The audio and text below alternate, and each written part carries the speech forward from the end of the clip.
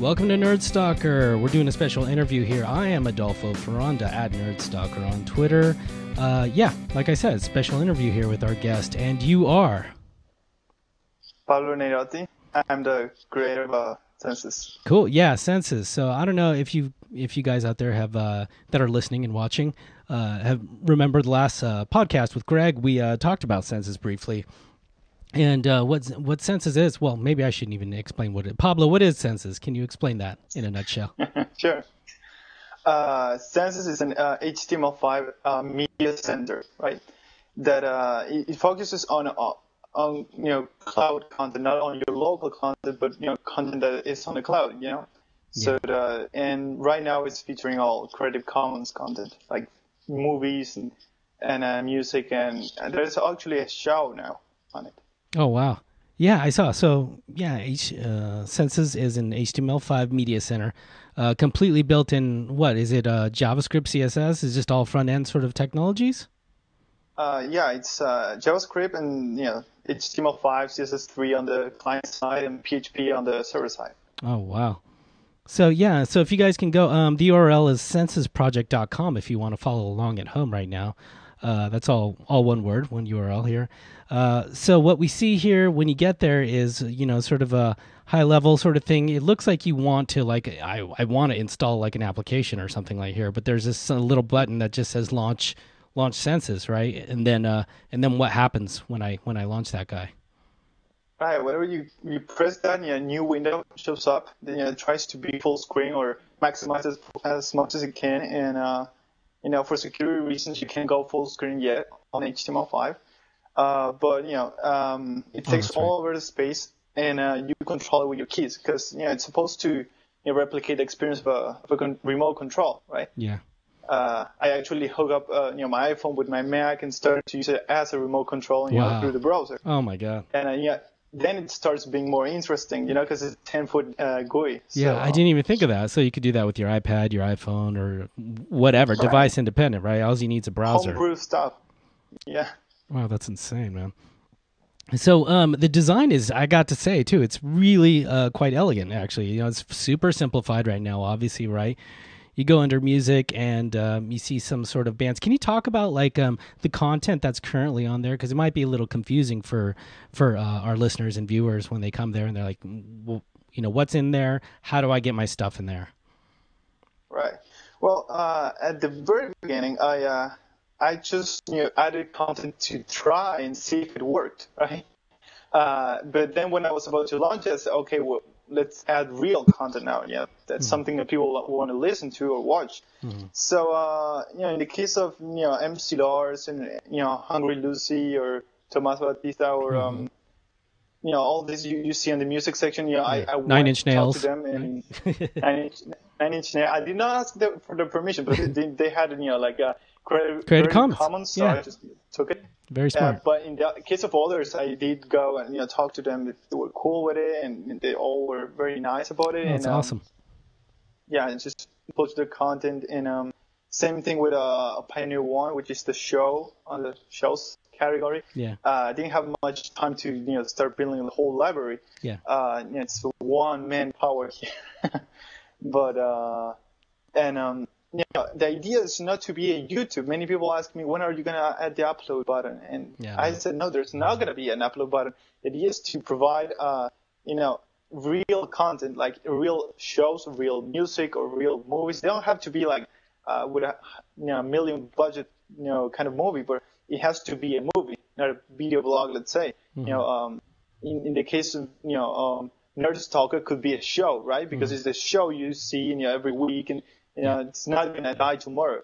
So, that's the idea, to be entertaining. It's focused on the user and not the, content makers that, sometimes they don't have a structure for the show or whatever. Wow. So, I mean, this is pretty amazing. When we first checked it out, it looked like, an interesting use of the technology and what browsers are really capable now of. It's pretty amazing. And I mean, I guess in theory, everyone out there could potentially build themselves one of these, right? I mean, it's sort of like a front end to your whatever your hard drive, which could be your faux server or something like that, and you could run sort of your own media center, right, via browser. Actually, yeah, the main goal, I haven't built that yet, but the main goal of Senses is to have different sources where you can add, media from. So you can pick which libraries you want to use. Yeah, in some cases, it might be even local. But the idea is to be a decentralized kind of. It's not iTunes or Amazon or something that you have to go to them if you want to buy at Amazon or at iTunes. In this case, you could just take out the official library, add another one. You can use that one and still use the very same client, right? So, and it's very, very, well, I know easy, but once you know HTML5, CSS, and all this, they provide great tools in HTML5. Mm-hmm. So it took me like 2 months to build actually. Wow, 2 months. Wow. And so, how many people you got working on this? I got one, me. You, yeah, just Pablo. Pablo Incorporated. Yes, Pablo Incorporated.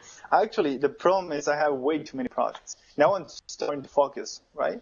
I have like a HTML5 game on one side, this media center, and of course, well, a product that I'm actually building that it is supposed to be business. Senses is not. It's more of an open, free, do whatever you want kind of thing. But they all use the very same framework, right? Mm-hmm. So which is also custom made. I made it with someone else, and some people might ask, is it stalled or something? The development. And the thing is, I'm working with two more people on a new platform where we can move Senses to. It's going to be faster to build it on. And it's not going to really take that long to port it. So it's actually a smart move. So we're going to actually see more updates on the app. Awesome. So for viewers and listeners that are wondering why you're pixelating or why your audio comes in and out sometimes, where are you contacting us from anyways? Where are we calling you? Yeah. I'm at Argentina, and for those who didn't excel at geography at school, it's one of the southest countries in America, right? Yeah. America, a continent, by the way. yes, a continent. Yeah, there you go. You'll hear from our Canadian viewers that are, lash out at you. Yeah. We're America too. No. So, so when I see, library and join and developer and legal and contact, what kind of stuff is in there? What are you trying to convey on Senses on the website there? Well, from one side, the idea is to get developers get more enthusiastic on keep helping the whole community, which is just me and a few people that have their content on it, build the app and the server and take it further, and for content creators to expose their work, right, in a very beautiful way. I mean, Sense is very nice to show it, especially for the web, right, which is still quite not that advanced as native apps and all that. And legal, it was more of a don't screw with me. Sometimes you have to add a few paragraphs. But anyone who wants their content in it, they can just go to the join part in the library and just submit who they are, and we'll talk. Awesome. So you pretty much told us the go forward plans there. It looks like you do have some sort of business model here, right? Right. It's the idea was to also, I had this thing that I still haven't figured out yet how to do it. And the thing is, developers always work for free on this kind of projects. Yeah. And the business model you see over there, it's for content creators, right? Okay. Because you have Great HD idea. version you could eventually pay for, and if you're watching an HD version of this show, let's say, more points go to that show, and that show gets more revenue. But I still haven't figured out a fair way to pay developers and people who are actually making this possible, right? Mm-hmm. It's very hard for the developer community. Yeah. And, so we'll see about that. Yeah, I was about to ask because I'm sure there's lots of developers who want to participate or submit code or something to see if you're going to do a Git repository or something like that, Well, it's already at GitHub. Yeah, so Oh, it is. Okay. some people have already Oh, been great. following So it. we'll add the URL to that when we get it from Pablo. How about that? Awesome, man. So any other go forward plans that you have for Senses? First step is moving to a new platform, right? Oh That, yeah. that that's gonna be huge. It's a great platform. I'm very proud of it. And the next steps will be adding support for local configuration of the app, localization for language, and the ability to see subtitles, and in case the media is not in your native language, add subtitles automatically, Yeah. um, and of course eventually add your own source feature, right? Which is the biggest main thing of Sense, right? Be like a sort of Linux of openness in media centers. Yeah. Yeah. What were the challenges with this, building this version that we see right now, this live version right now? And you talk about, a new platform and why go in there? So first, can you talk about the challenges of building what you released? Yes. Let's see. Well, I had this idea for like almost 2 years before I actually start building it. This stuff that come out when you're in the shower or something, and so whenever I sit down and build it, I had a really clear idea of what I wanted, right? Right. For design, I'm actually a designer, but I like to program too. So, uh, and Oh, that's interesting. So your background is with design primarily, huh? oh, I'm an interfaces designer for apps, web apps, or whatever. But I'm Wow. an interfaces designer, Wow. and I like to program. I'm very nerdy as well, Yeah. so you might stalk me since you're a nerd stalker. And Yeah, that's awesome. So that's great. So that means you came from the design front, from that side into sort of the programming side. So that's interesting because a lot of times it's the other way out too, right? Programmers trying to do design work or something like that. I was wondering why this yeah, looks so great. Huh, that makes sense. well, that's actually one of the things we're attacking with the platform we're building. Hmm.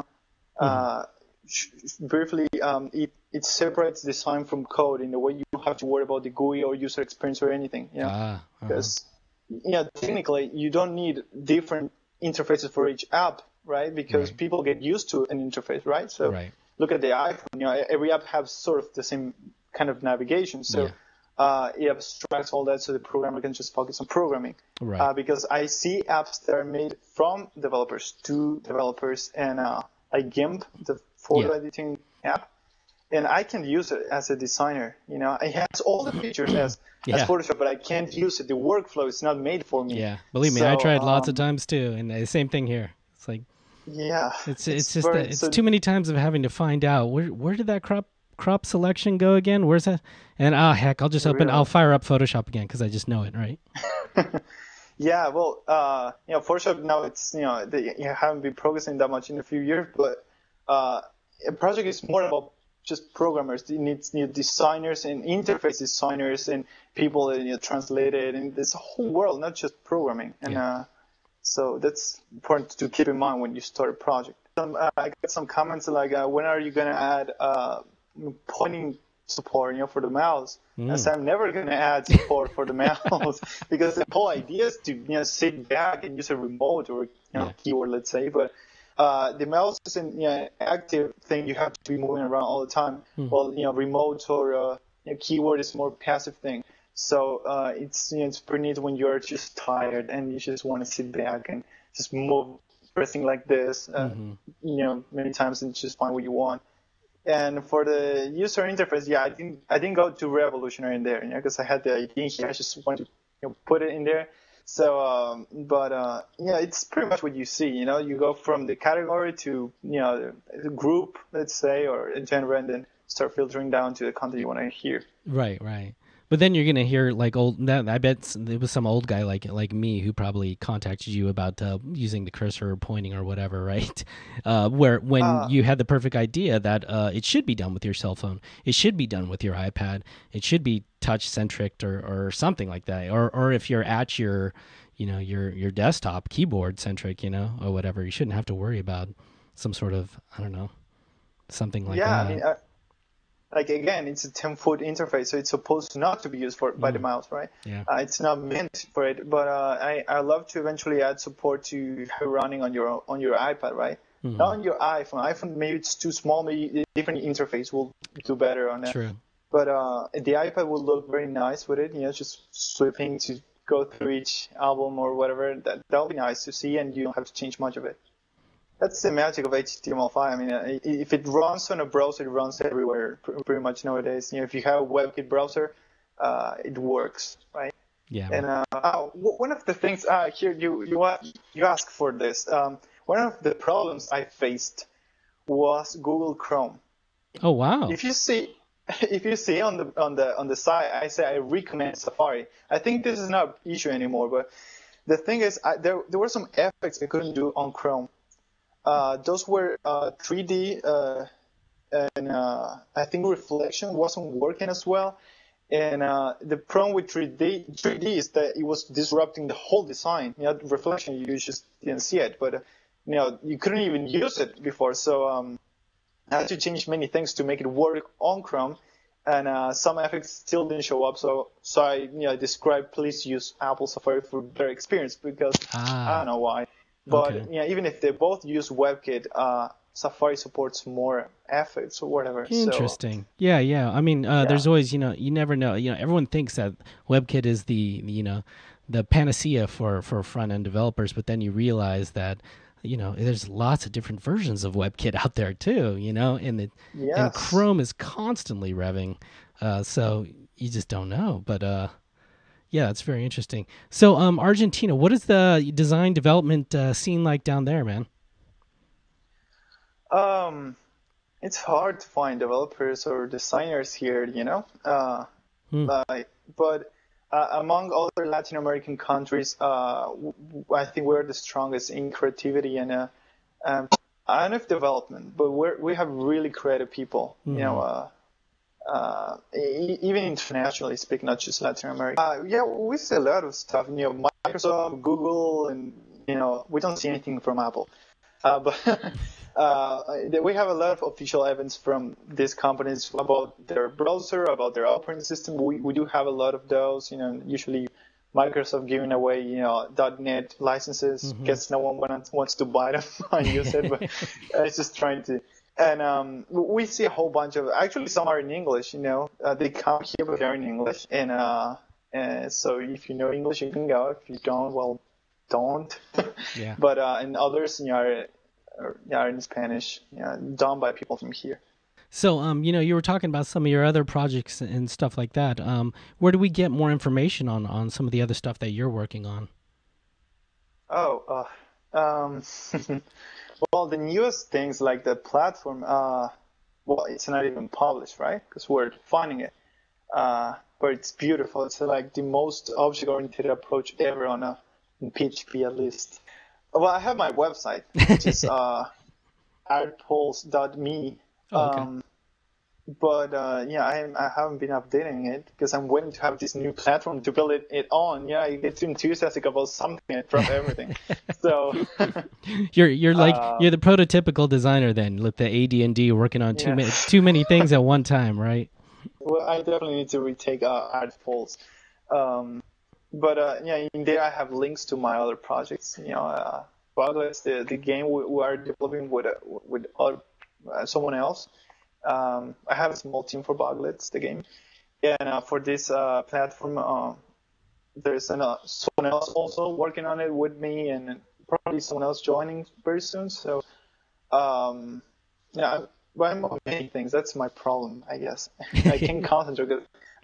Some satisfy my gaming needs, but other projects satisfy my multimedia needs, and then some other my nerding needs. So, well, that's well-rounded. That means you're a well-rounded guy. So, cool, man. Oh, wow. So, how do we contact you? On Twitter, email, website? I think the best way is Twitter, definitely. Okay. My Twitter is Pablo Neirotti. My very same name. All right. So it should Pablo be right above your head, right there, right? Is that you up there?